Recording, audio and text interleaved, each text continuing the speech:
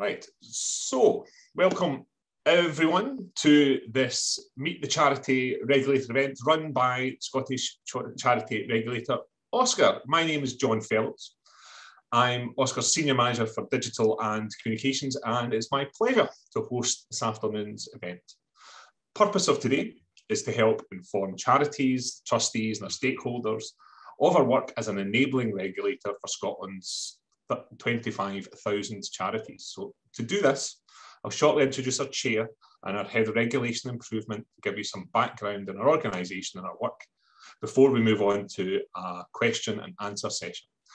We plan to finish this event at 3 o'clock. So for those of you that have got other plans this afternoon, we're trying to finish as sharply as we possibly can. But before we move on, I want to have some brief housekeeping comments for you all. So today's event is being recorded.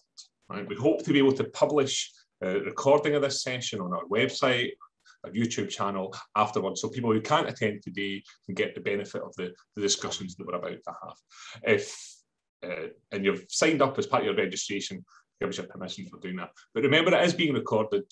If you want to ask a question later or other things, bear that in mind. We have got, I hope to hear from a range of voices during the event, but I'd ask that you keep your microphone off when you're not speaking so we can each hear each other clearly. Now, we've got a large range of questions to go through, which we collected from you when you signed up to the event. But please feel free to contribute any other questions or comments, primarily in the chat, which you can get to at the bottom of the event. I see a couple of people have gone in there already. And I'll try and go through them as we're chairing the event as well. If you want to ask a question in person, then feel free to raise your hand and I'll try and come to you when I can. And I hope that at the end, when we've gone through the pre-submitted questions, we'll try and have some time at the end to bring in new questions then too.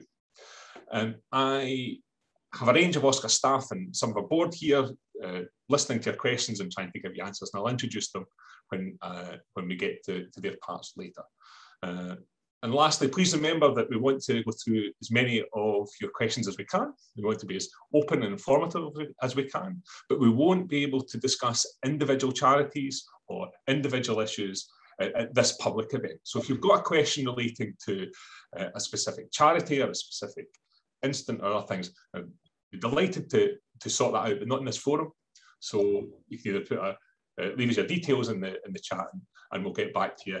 And we'll set up a proper time to be able to discuss that fully. Martin Tyson, our Head of Regulation Improvement, is going to give you some background about OSCR and our work, and I'll bring George back in when he comes back in. Martin. Yeah, what I'm just wanting to do is maybe do a little bit of scene setting. Obviously, folks who are on the call are coming from a whole lot of different backgrounds, looking at the list of people that we have, and just wanting to set the scene about, first of all, about the sector, and also about OSCR, just for a bit of background to some of the discussion that we'll have later on. So, I suppose that the most basic fact is we've got something over 25,000 charities on the register in Scotland. And I think one of the things that's come out of recent experience over the past couple of years is just underlining what amazing work that charities in Scotland do, benefits people in Scotland, benefits people around the world. It's a very diverse sector that we regulate.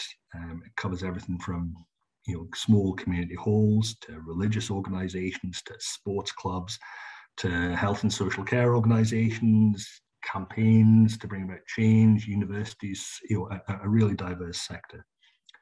And I think that the other thing that is coming to the fore quite a lot is just what a significant part of Scotland's economy charities are.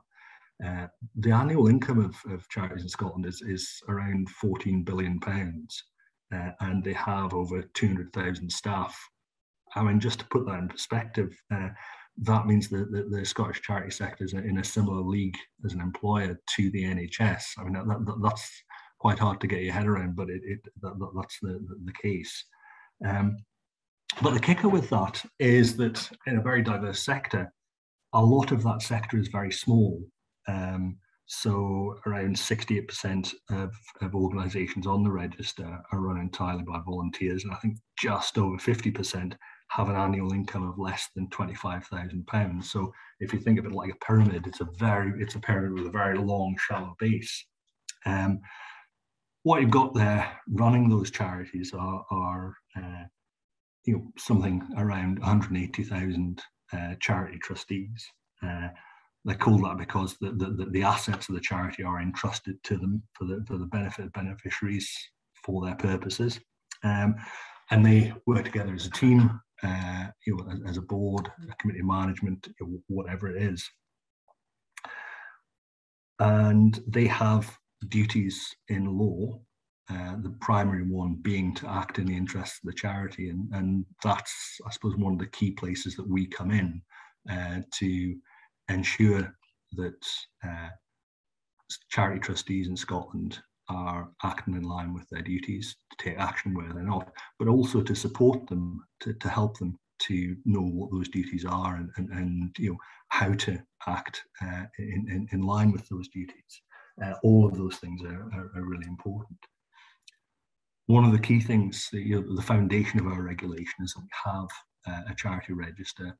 You can't be a charity in Scotland, you can't call yourself a charity in Scotland by and large unless you are registered.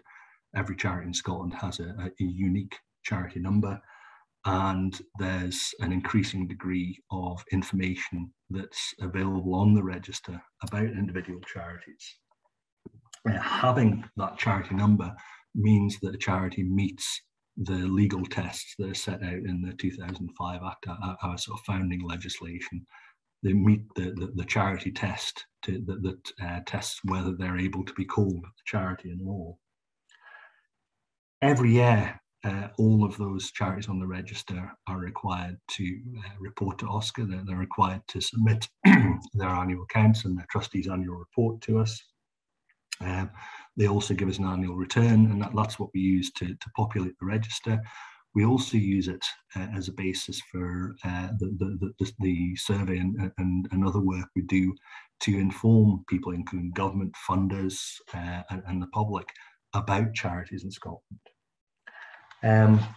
As I say, one of our functions is to investigate misconduct by charity trustees or people running charities, where there's evidence that that's happening, and where that's in the interests of the public to do so, and where assets and to take action where the assets of the charity or the beneficiaries are at risk.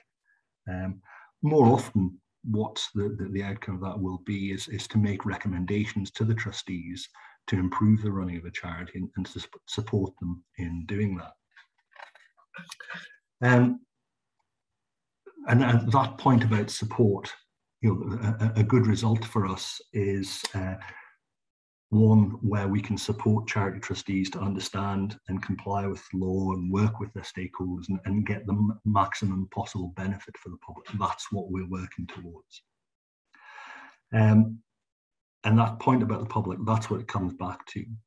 And that's what a lot of our work comes back to. It comes back to the public being able to see and understand the work of charities, how the money that they donate to charities gets spent, and that the upshot of that is that we want the public to be able to trust charities and have confidence in them.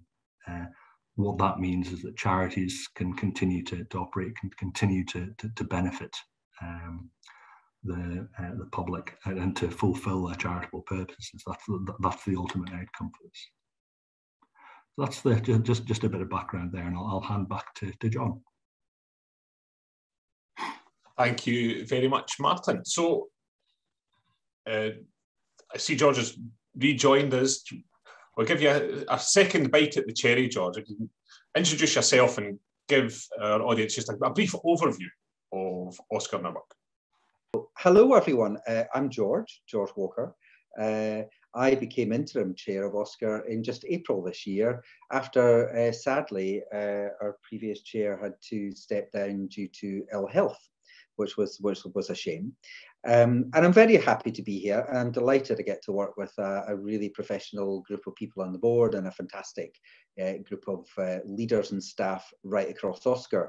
You can hear a little bit from some of our board members today because I'm really lucky. I'm joined by Stephanie, by Jessica, Jess, we call her, and by Jill, who actually, you might be interested to know, has just been appointed by the Cabinet Secretary as Deputy Chair to me after Pat Armstrong stepping down. And that's in part for continuity, because Pat's term on the board of OSCR will come to an end next March.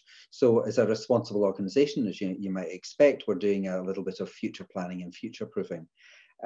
I won't steal any of what Martin said, because Martin explained what OSCR did way better than I ever could. Suffice to say, I think that what we on the board, and what I know the whole staff team do, is to work to ensure that we protect the charity sector, protect those who donate to charities and protect their interests, and of course to ensure that that sector's stable. And so that where OSCR does have to take action, get involved with complaints, as Martin touched on, that we do that in a sensible and a balanced and a proportionate way. And so that's the focus of what we're trying to do. I'm not going to say more today. I just want to say welcome and thank you for coming. And I hope that you will have some questions for us later, and I'm sure we'll do our very best to answer them. So I'll pass back to John, and I know that he already has some advanced questions from you. Thank you.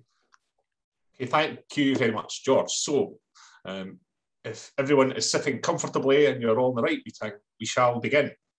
The first question today, a double header. What are the upcoming plans for the regulator? And is the problem with the OSCR password reset likely to be resolved soon? So to start off then, I'd like to introduce Maureen Mallon, our Chief Executive, to do the first part, and it's okay, Maureen, I'll do the IT stuff after.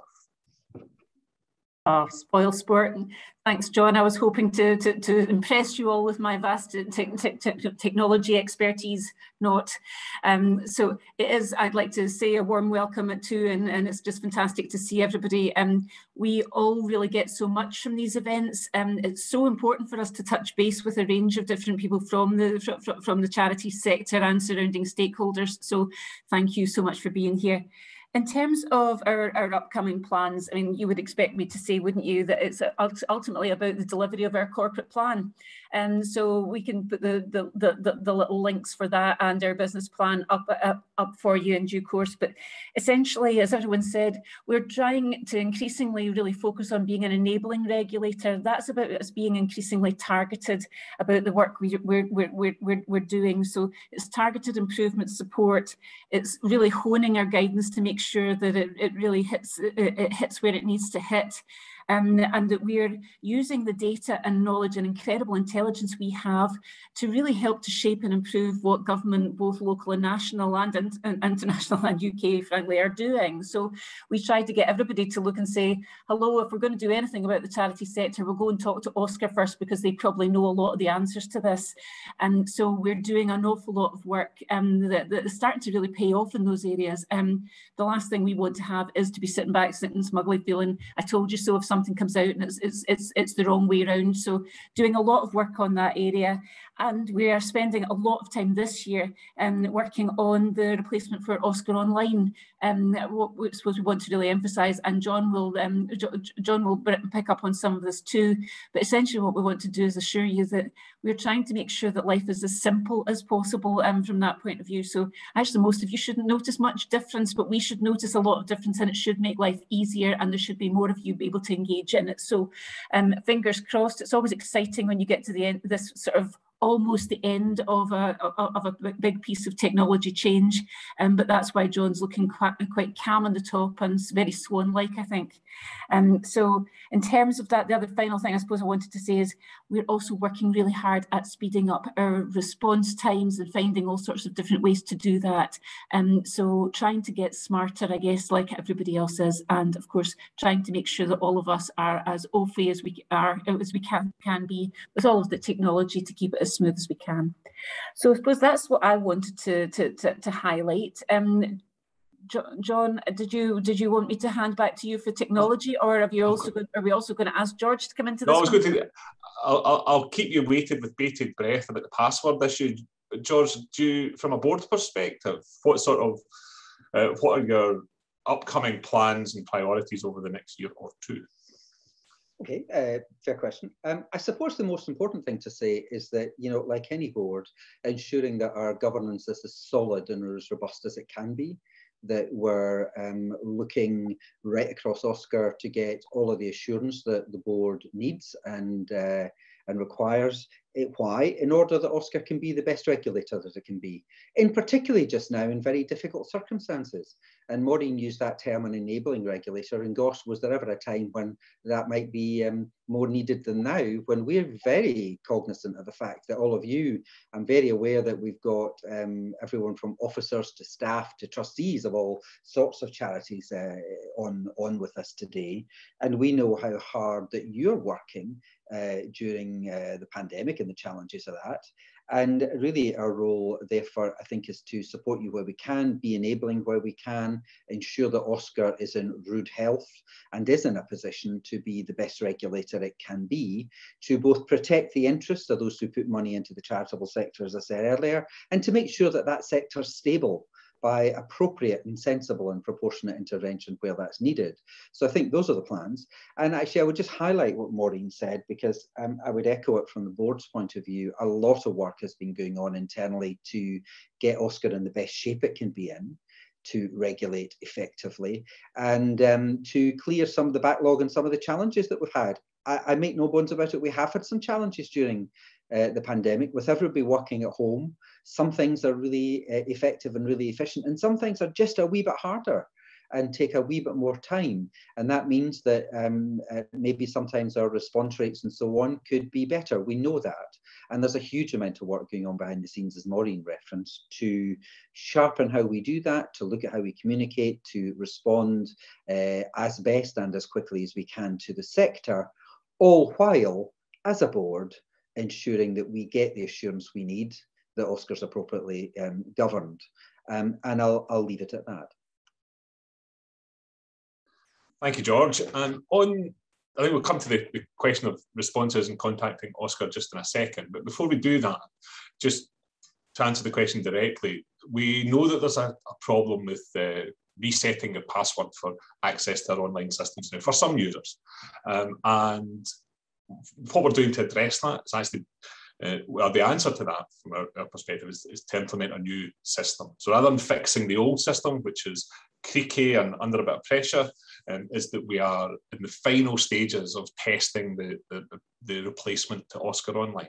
Actually, for most charities or intermediaries who use the system, we hope that it won't be a huge change. We're going to ask the same questions, we're going to log into the same places and other things, but it'll look a lot easier and it'll help us at the back end of it collect that information more effectively and efficiently. So when we implement a replacement system, which we currently hope will be in weeks rather than months, we will, he said, trying not to name a date on a call with 100 people on it, but imminently, then that issue should be resolved for most of our users then. So we're sorry it's taken so long, but that's why, but it's part of a wider digital improvement plan. Now, George talked just a second ago about response times and that sort of thing, and this actually ties into our second question, which was currently what's the best way to make contact with staff at OSCR? Maureen. Well, hopefully through events like this, and this actually brings us all together as human beings, which is lovely. We do tend to be out and about a fair amount and attending lots of different events for other organisations as well. We try to be smart about doing a lot of that and being engaged around and about. Obviously, we're a lot less likely to meet each other physically these days, but you know, we'll all work on that as we go. At the moment, we would say that the easiest way by far to contact OSCR is by using our contact form. I know it can be, the instinct could be that, oh, you know, just pick up a phone, but actually, given the way that we're all working, it's very often that, that even well before you would get to the form, the information will be there on the website. Now, we know it can be tricky to find things because there's an awful lot of information there. So please use the search functions on that, and if not, do the old-fashioned thing of Googling your way into all of that to You will find almost anything that you want to know from us about OSCR and our activities online and on our website. And so please have a look around in that first, rather than thinking, oh, it's easier just to pick up a phone, because getting through the phone systems just now, and as with everybody working virtually, it just means that there's a time lag. And to be honest, we will also find it trickier to get you to the right person directly, because if you think that we're an organisation of about 50 people, and most of whom have got a lot of specialist knowledge, so trying to get to the right people through that loop is not as easy as just looking down in the old-fashioned way we used to be able to do. I'm in the office today, so I could normally look and say, yep, no problem, I'll put you through to John, he's sitting right there. But just now these things take a little bit more of a churn in time. So please do have a look and use the contact form. We've also got, if we do say so ourselves, pretty up to date and pretty good versions of all the frequently asked questions out there and about. So make good use of them and what's there. Probably the question you want to ask us, even if it does feel unique, will have been asked before, and please don't take that badly. And think about that as, phew, that's good. I'm not going off my head here with this question. Somebody else has also faced this issue before. So have a look around, have a look at the FAQs, and we will, if you get in touch with us through the contact form, get back to you as soon as we can. We would tell you it'll take us no longer than 15 days, but please don't think it will take us 15 days. That's us doing a classic thing of an organisation of telling you the longest it will be, but we tend to get back an awful lot faster than that. Thank you, Maudie. So if you want to get a hold of us, the contact form is absolutely the best way. As part of our work as a regulator, we try to be enabling and encouraging to charities, but on some occasions we do need to investigate or look into the work of charities and the trustees. One of the questions that we had at the sign up was, how many investigations is OSCR conducting in the area of my third sector interface, so in my local area? Martin, could you set out an answer to that question? Because I'm not sure we gather statistics on that basis. We don't. I mean, just to be clear to everyone, not everyone on the call may know this. Third sector interface are the organisations that are in every local authority area that are set up, among a whole bunch of other jobs, to advise and support the voluntary sector in their area. So you're roughly talking about local authority areas yet there. We don't publish geographical stats on investigations, because the numbers are likely to be quite small and might identify individual investigations. Pulling back and talking about the numbers overall, we received 426 concerns from the public and other people about charities last year. That was probably a little bit lower than usual because of the pandemic. Out of that, we took forward 43 sort of full-blown inquiries, where we fully used our investigative powers. So the numbers there in any given local area are going to be quite low. Just talking a little bit about those two numbers. So that's a fair amount coming in and a much smaller number that we take forward.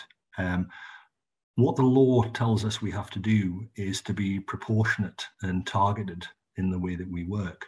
So that means we're expected to make a judgment about what cases we take on, and we do that on the basis of a risk assessment that looks at whether or not the issues that people have raised with us speak to things that are in our risk framework, the credibility of the evidence that we've got, and the level of threat to the charity or its activities or its assets or the people that benefit from it.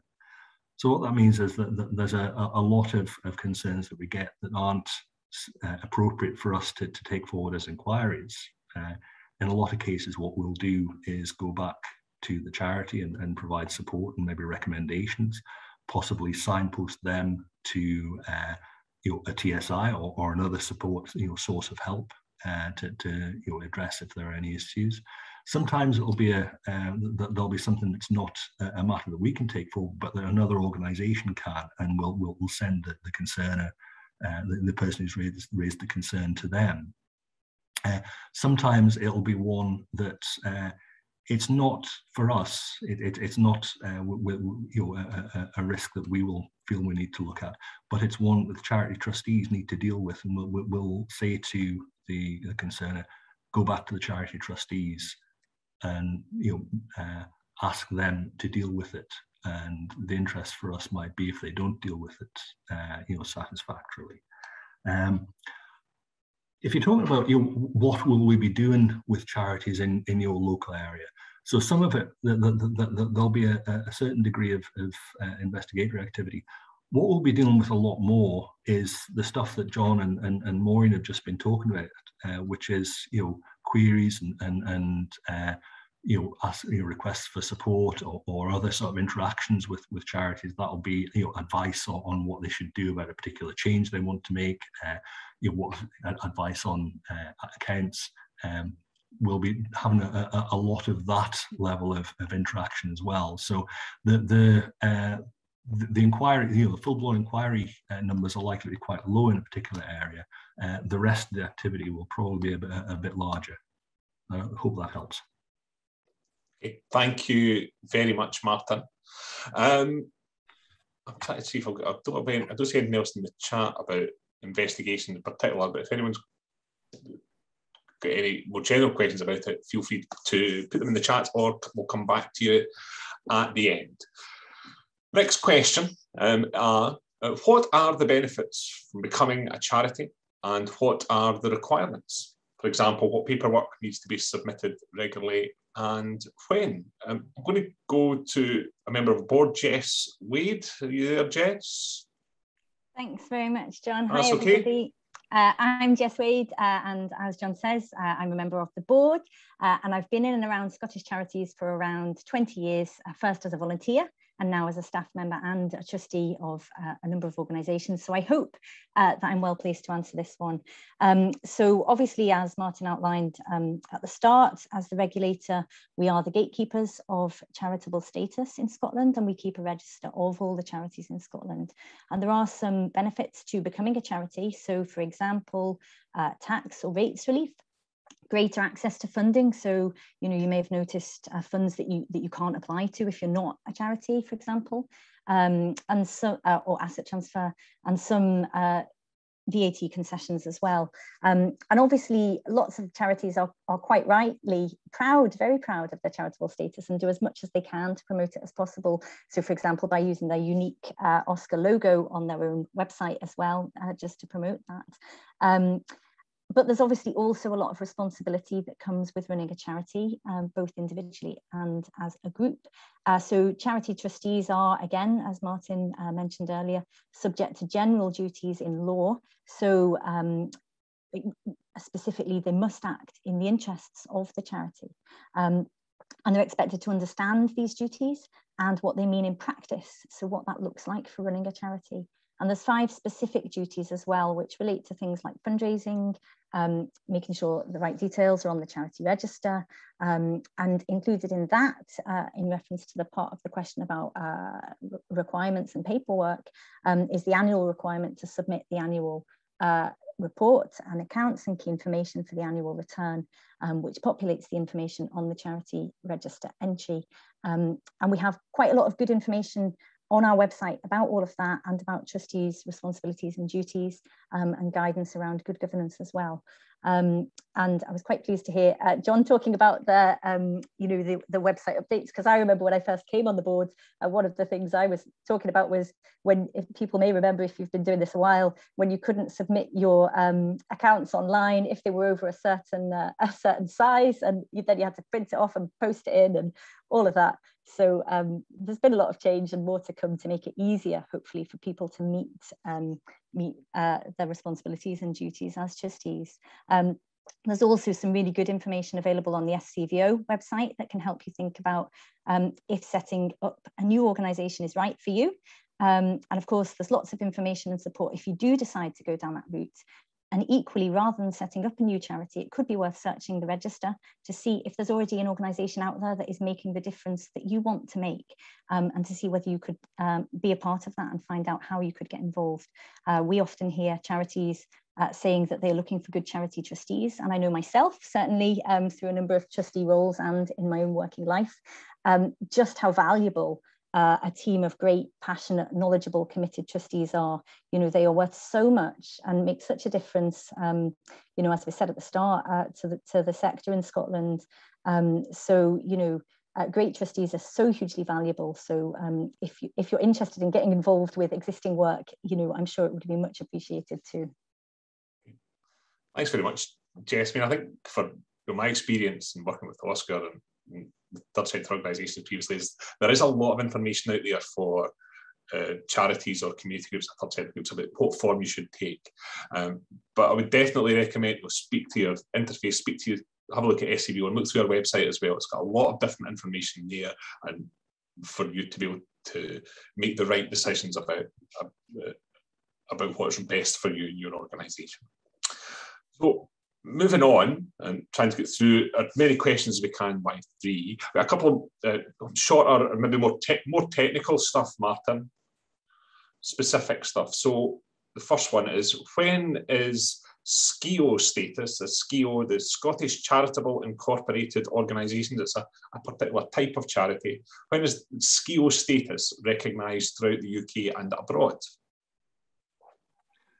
Yeah. I think it's got pretty good recognition now, and I was desperately Googling there for when the SCIO actually came in. I think we're talking about either 9 or 10 years ago now, if not longer. So I think there's good recognition certainly in the UK. I think what's helped there is the SCIOs are also on the register of they're noted on the register of companies now because they're incorporated and they have that legal entity status on their own. We do a leaflet called Working with SCIOs that's specifically for for charities or other people working with charities to give to organisations, banks being one of them, that work with charities and work with SCIOs to try and increase that recognition. In terms of abroad, I'm not aware of a specific issue with SCIOs more than for any other Scottish charity. We will occasionally get the charity saying, look, we're having to deal with an overseas administration, and they need a letter or some recognition that the thing's a charity. It's that rather than being a SCIO. But it'd be interesting if there is any other experience that people have. Thanks very much, Martin. And I'm going to follow, I suppose, a different question on types of charities and changing that. So the question was, how simple is it to transfer status, association, to an incorporated charity? Okay, so the short answer is it depends. The long answer also is it depends. And thanks very much. No. What it depends on most of all is what your charity is like and what it does and what kind of assets it has. I think probably the key one there being what kind of assets it has. If it is an incorporated charity, an unincorporated charity that's wanting to incorporate, has nothing in the way of paid staff, has nothing in the way of assets or other kind of contractual entanglements, then that process can be relatively quick. Certainly from the point of view of interacting with us and the decisions we have to make, it doesn't have to be a long process. When it takes the time is where an unincorporated charity has particularly heritable property, houses, land, buildings to transfer to the new incorporated body. That's what takes the time. And that's to do with the legalities of transferring that property. There's no quick way of doing that. Similarly, there can be issues around staff contracts. I think I've noticed, Stephanie there's also mentioned that the banks can be an issue. Other regulators, for instance, the care inspector, there are some things for charities to be aware of around transferring registrations with some other some other regulators when you incorporate. So, sorry, that's a very sort of diffuse answer, but it's a diffuse problem, and it's very much before you start, look at what your charity's like. What are the never mind the paperwork with us, that's the simple bit. What tends to be, what else have you got to do to get from here to there? Okay. Thanks very much, Martin. And I know that I think we might have to have a separate webinar so we can all get together and complain about banks and how they deal with their own organisations and others. But we do regularly meet actually with a group of banking institutions to discuss with them some of the issues that you've raised with us. I see in the chat both Paula and Ian Grieve from OSCR are putting in, as people are talking, links to documents and parts of our website that are being referred to in the answers. So I know that you might not want to sit and look at that at the same time as being in the chat, but all that information will be there down the side at the end of the call if you want to go through all that. Now, I know that fundraising is a huge and essential part of the work that our charities does, but OSCR's relationship with fundraising activities is sometimes not be entirely clear. So one of the questions that we have today is if OSCR regulates charities, who regulates fundraising? And we've decided that Stephanie Fraser from our board is going to take forward that answer. Are you there, Stephanie? I am. I hope you can all hear me, and I hope I don't sound like Doctor Who. So good afternoon, everybody, and thank you, John, for passing this question to me. Who regulates fundraising? Well, the main thing is that it's important to remember that it's not only charities that fundraise. Fundraising can be carried out by individuals or groups or a great number of different organizations, and OSCR is about regulating charities. So fundraising is therefore covered by a number of laws or regulations. However, what I would say is that the Charities Act makes it very explicit that charity trustees have a specific duty under that law concerning the financial governance of a charity or an organization, and specifically concerning fundraising, and a more general duty to comply with any other laws or regulations. So OSCR does expect charity trustees to be clear and confident and know about their charities' fundraising activities, all of their we want trustees to know about all of the charities' activities because trustees are in a position of control, and that includes fundraising. So how is your organization going about fundraising? Do you have or do you need, for example, a gift acceptance policy? And this is all part of trustees' duties and good governance. I suppose it's a difficult one because it's a very public facing aspect of what charities do, and therefore it does attract possibly the most potential for criticism. So it's really, really important that trustees are on top of it. Now, we're very lucky, John, we do have someone here from the fundraising panel, do we not? Yes, so what Dion, I will be is that right? Are you in the call, Dion? I am, I'm here. Hi, Leo. Ah, there you are, Dion. Sorry, there's so many people on this call. I hadn't spotted you, but can I hand over to you? Because actually what we have in Scotland is the wonderful independent Scottish fundraising standards panel. So if I can hand over to you, that would be great. Sure. So Dion, if there's a complaint about fundraising, where should it be sent and who should deal with that? Okay, so the Scottish Fundraising Standards Panel, or we're soon to become the Scottish Fundraising Adjudication Panel, we oversee the system of enhanced self-regulation of fundraising in Scotland. We're responsible for fundraising standards and adjudicate on fundraising complaints related to Scottish charities. So we operate a 3-stage complaints process where we ask that people complaining, they go to the charity directly first. If that doesn't resolve the complaint, they then should appeal to the trustees. As everyone has said, like the trustees have a duty to make sure the charities run well, and that includes overseeing their fundraising practices. At that point, if the complainant is still dissatisfied with the response that they've had from the charity and the trustees, that's when the independent panel can examine whether or not there has been a breach of the Code of Fundraising Practice. And the Code of Fundraising Practice, you'll all be aware, is housed by the Fundraising Regulator. So the panel, we adjudicate on complaints about charities that are registered with OSCR, and the fundraising regulator looks after charities that are registered with the Charity Commission in England and Wales and Northern Ireland. And where there is crossover, we run a lead regulator model. So depending on where it's headquartered, we'll dictate who looks after that complaint. We also have a good fundraising guarantee, which is similar to the fundraising regulator's fundraising promise, where charities can apply to become part of that scheme, and it makes a positive statement about their values, cultures and practices, and it outlines how the public can expect to be treated by your fundraisers.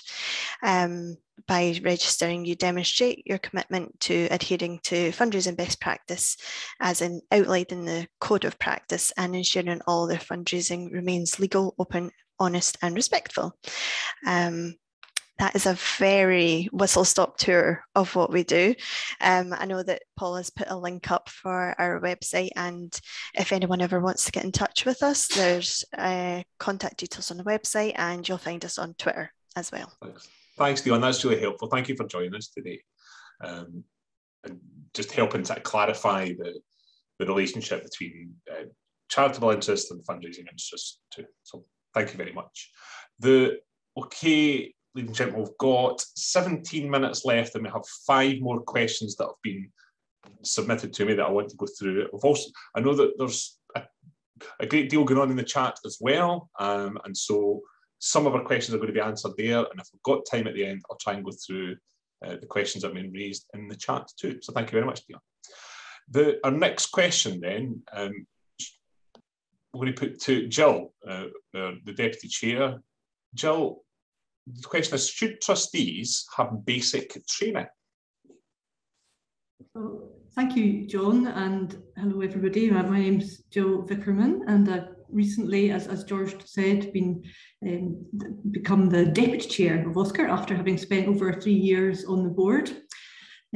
So in the spirit of keeping this really short, John, because you just give me a reminder of how little time there is, then absolutely yes, we would very much expect there to be some basic training for all trustees.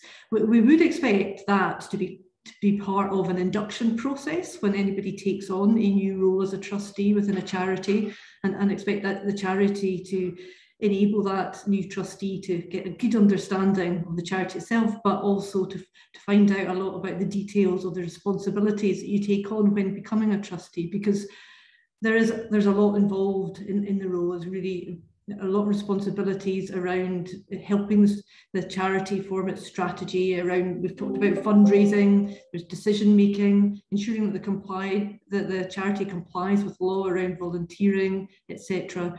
But there is some help with this. So I noticed there was a bit of a chat in the sidebar earlier, and I think Paula provided a link to find your local third sector interface where you can get training. But also there is guidance on the OSCR website, and I'm sure Paula will pop a link to that now. So as I say, in the spirit of being short, I will stop there. Thank you, John. That's okay. Thank you very much, Jill. If I can bring Maureen in actually as well, I know a similar question about. I know we're running an event today because we're trying to be open and transparent and talk to as wide an audience as we can about the sort of work that OSCR's engaged in. But Maureen, how could OSCR support charity trustees to stay abreast of latest developments in governance and other issues?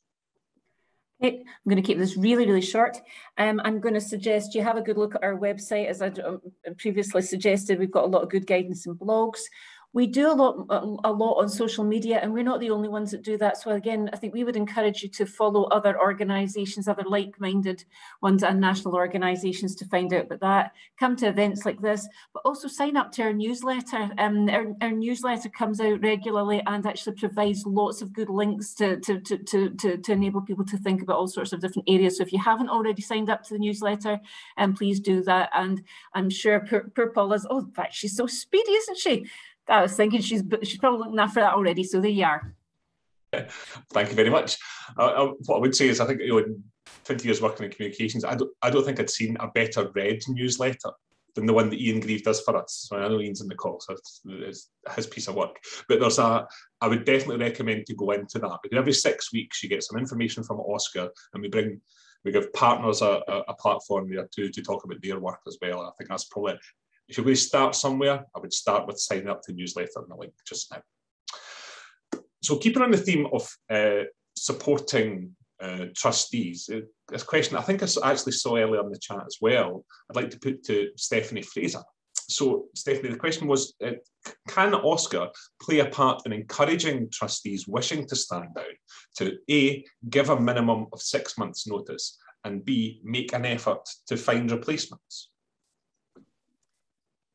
Thank you, John. The short answer to this question is no, because the important thing is that each organisation does the right thing in terms of governance for their own organisation.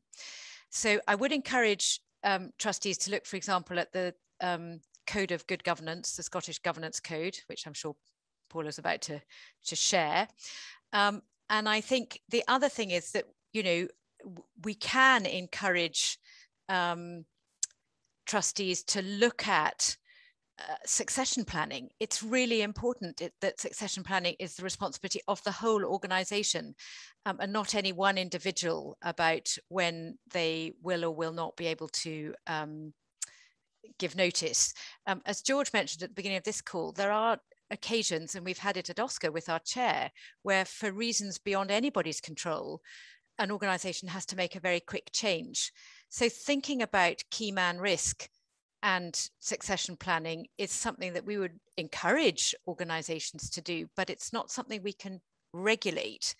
The other thing that we can signpost is thinking about timings. You know, if boards have to ratify any appointments at an AGM, you know, we do encourage, and we ask, for example, in the OSCR return, when did you last look at your organisation's constitution? You know, what does your constitution say? Is it right for you? You know, and I know that there are many things on the OSCR website to help you if you need to make changes to things like your constitution. But all we can say is, in terms of succession planning, it's very important everybody thinks about it, and it's very important it's right for your organisation. Thanks very much, Stephanie. I think David Ashford at the start of the conversation reiterated that question too, so I hope David will at least, I'm not sure that was the answer you were hoping for, but hopefully it will have explained their position properly to you. But if you've got specific things, maybe we can come back to that a bit later on. So a couple more questions to go. I'm going to go back to Maureen and Martin. A question about the role of third sector interfaces, TSIs. So regarding TSIs, how can they be completely independent in dealing with local complaints against members? So obviously, as a regulator, we'll receive complaints or information from people, and we will look into that. But what's the role of TSIs in that, and how can they be independent? And the role of TSIs is to provide support, provide advice, provide guidance. I think that the terms of their funding from that they get from various sources will set out how they should do that. It can be really difficult in local areas where complaints within local communities can be very tricky.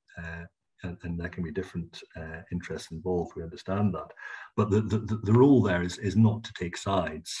The role is where possible to offer advice, to offer guidance, to refer where there's a really intractable issue. Sometimes it can be about referring to mediation.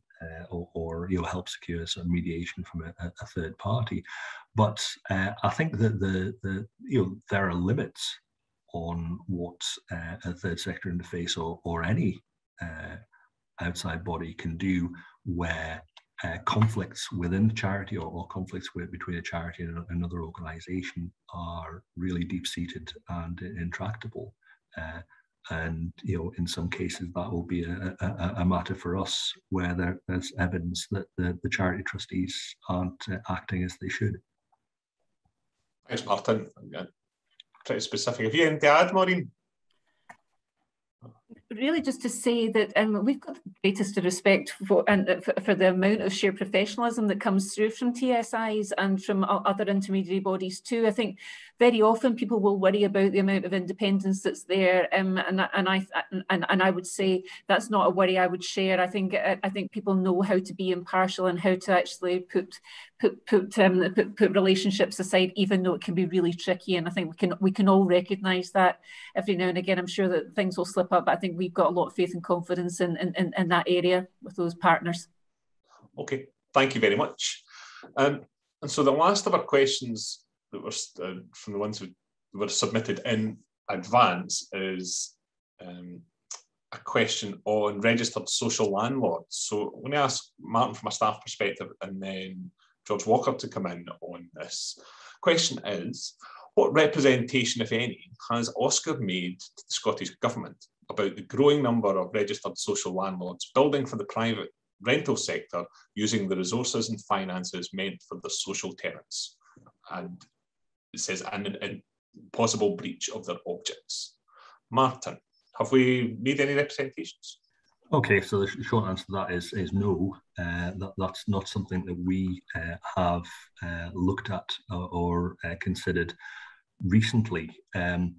There have been occasions in the past where we've had discussions with the Scottish Housing Regulator and Community Scotland before that, and with Scottish ministers, where there were various initiatives about sort of mixed market renting, mid-market rents, or the old rent to buy scheme. And what our part in that is to set out where the circumstances where those schemes could be in furtherance of a charitable social landlord's purposes. Those purposes tend to be very set. They're a very common set of purposes, and they're usually about providing relief to people who are in housing need.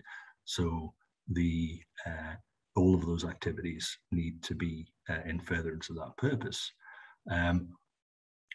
The other thing we need to look at, and it comes back to the legal test, the charity test, is where there's private benefit to individuals, whether it's tenants who are becoming house owners themselves, then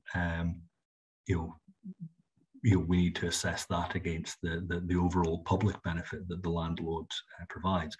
So that's that's the general principle. That's how we've looked at it in the past. It's not something we've looked at recently. Thanks, Martin. George, have you anything to add? Not very much. I suppose I would just point out that the area is a tricky one in law. And the reason it's a tricky one in law is because, of course, OSCR and the Scottish Housing Regulator, which is somebody in this call know I chair, regulates the registered social landlord as a charity in OSCR's case, or as an RSL in the SHR's case, but they do not regulate, they have no authority over subsidiaries. And that's an anomaly, if you like, in law. And so there's no reach into subsidiaries. And so as Martin's explained, that when organisations do what's discussed, I won't repeat the question, there's actually nothing in law to stop them doing that. There are quite strict guidelines around housing, and I think in charities around the approach to it and sticking to those guidelines. But there is nothing in law which prevents a charity or a registered social landlord, and they might be both, or they might only be one of those. Not all RSLs are charities. There's nothing that stops them having a subsidiary which builds houses for private rent.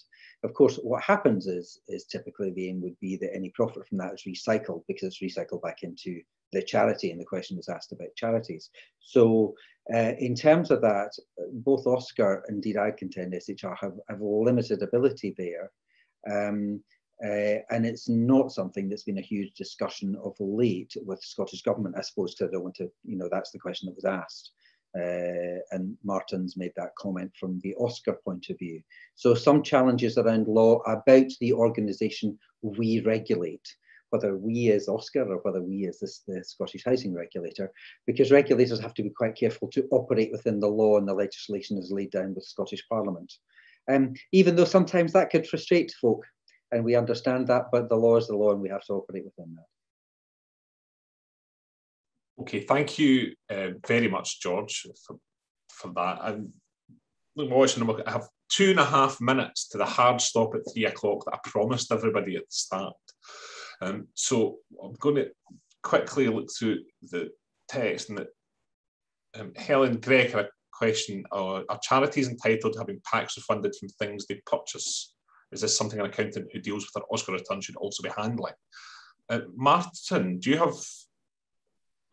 Could you help in 60 seconds or less? Okay, so the short answer is sometimes charities can get some relief from VAT. That is definitely something you should ask your accountant about. I'm not even going to go there. I'm not qualified to do that, and I'm not, if I'm very honest, fully sure I understand the VAT rules on that.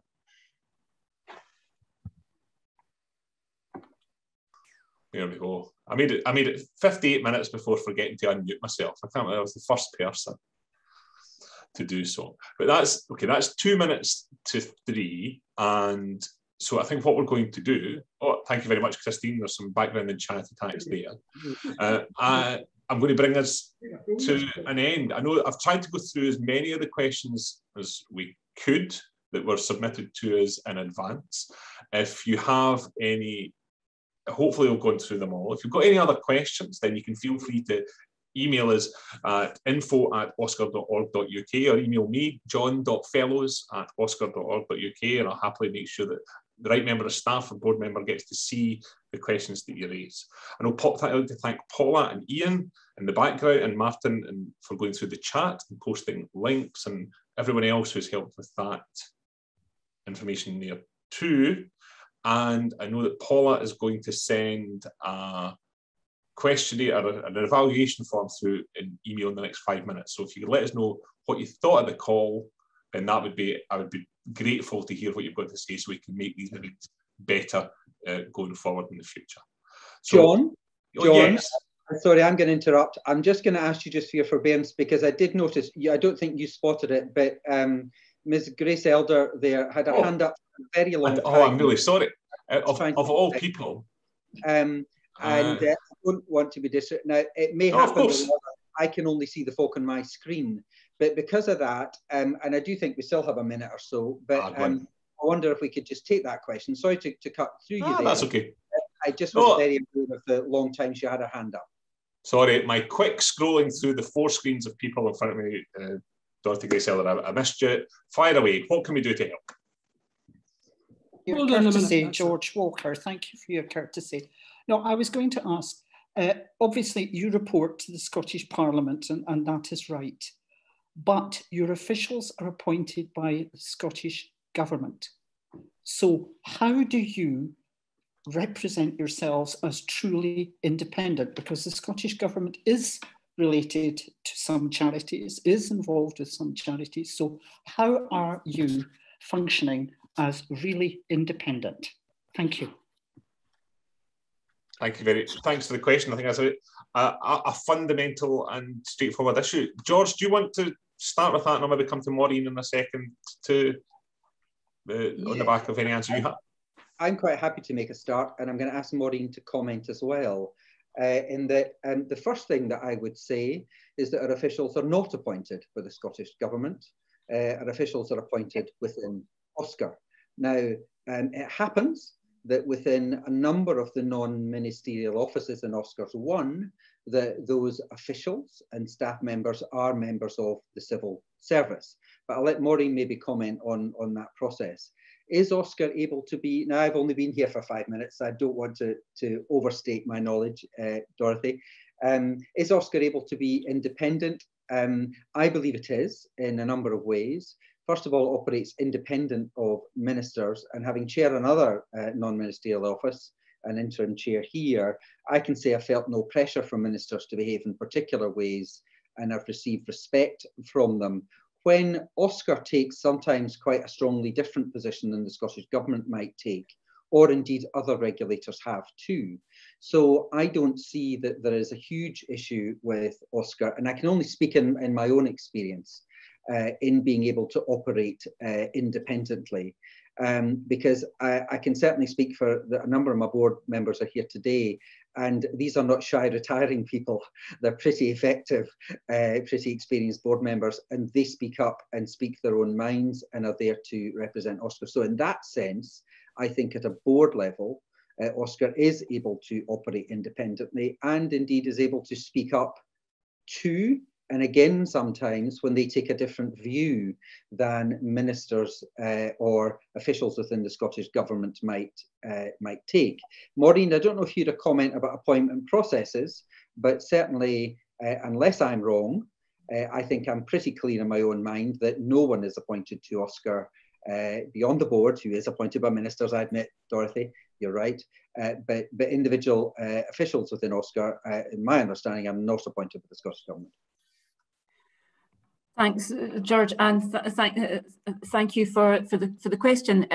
Yes, so all of the officials within who work within OSCR are civil servants, Scottish Government civil servants. The protection that we have in order to be able to operate as fully independently as we do is actually through the framework agreement, I think predominantly, that we have with Scottish Government. That was the most recent one was published just over 2 years ago, so just a few months into my appointment, we negotiated with Scottish Government in terms of that framework agreement. I think that's very robust in setting out not just it's not one of these sort of easy factual things that just says this is what OSCR will do. It's actually very clear in saying this is what the responsibilities of Scottish Government are, and this is what the responsibilities of OSCR are. I don't, as the most senior person in the organisation in terms of being part of the senior civil service, I'm not line managed by civil service. I'm actually line managed by the chair, and we, as a non-ministerial office, I think have that really helpful firewall. I find it helpful because very often, as George pointed out, and I don't want to go into specific examples here, but it's not remotely unusual for me to have to get in touch with ministers, with officials, to say OSCR are not happy with X, Y, and Z, and OSCR fully expect X, Y, and Z to be changed or happen or so on. And here's A, B, and C suggestion about how you could do your jobs more effectively. Love Maureen, or love any of the rest of us from here. So I think we're very clear that it is our role to carry that role out independently. And yes, of course, we do also benefit as being being civil servants as individuals. I hope that answers the question. Sorry, Dorothy, I can't hear you properly. I will try and unmute you from here. Yes. There you go. Yes, thank you, Maureen, and thank you, George. And I really do hope that happens. And I did mean the board, the high Hegians, not necessarily every single person, but we'll look to the future and see what is happening, because that distance is absolutely essential for public trust, as you know. Very much. Yes, and I would completely agree with you. I think that distance really does matter, and that's why I think, I don't know if my board comments would have a different view, but my board colleagues rather would have a different view. But we are not on the receiving end of micromanagement that in my experience, from officials or ministers. You're right to point that, and that's why I made that point a little later. I realised that was perhaps that you were saying that each of the board members are appointed by ministers. That's just how it works, and we can't change that. But once that appointment is made, we are left to operate. We are left to operate as the professionals and with hopefully the skill set and knowledge we're given. So I hope that helps to give some assurance. That's not to say that any of these things are ever easy, by the way. They can come with our challenges, but that's certainly how we do our very best to operate. Thank you. Thank you, Dorothy Grace, for the question, and for George and Maureen for the answer. I think that's hopefully a good way to finish. I know we had a couple of technical questions in there, but there's be able to establish, reaffirm our independent streak is probably a good way to finish. So I've had a quick double check, and I can't see any other hands up, so we are going to finish now. When we have an opportunity, I'll repost the video on the website, and so you can watch again, if you can handle that excitement, and encourage your friends and colleagues to do so too. I'd like to thank all the contributors for asking questions, for coming along today and writing in the chat, and for the staff and the board of OSCR taking time to answer these questions too. Like I say, you can email me directly, john.fellows@oscar.org.uk if you have any specific things coming from this that you want to feedback, and look out for the email from Paula with the evaluation form that you should have any minute now, so we can make these sessions better in the future. Thank you again, and have a great end to the day. Goodbye.